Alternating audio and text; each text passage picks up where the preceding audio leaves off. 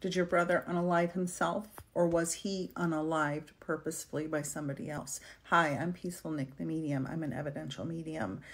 I would say look at the autopsy report, any police reports. I would say you would need science and professional that specializes in forensics to answer this question. I don't know that a medium can help you accurately answer this question that would satisfy you completely. Mediums may be able to see what happened, but 100 mediums may give you 50 different answers, and that may not help you heal the way you need to heal. I would start with the science route on this one, and seeing a medium and asking them directly.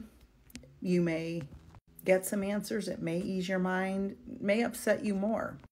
But regardless of what happened, he's in spirit and he's safe and he's at peace. And all I'm hearing is, I tell her I didn't suffer. Tell her I didn't suffer, because he's telling me you're worried that he suffered.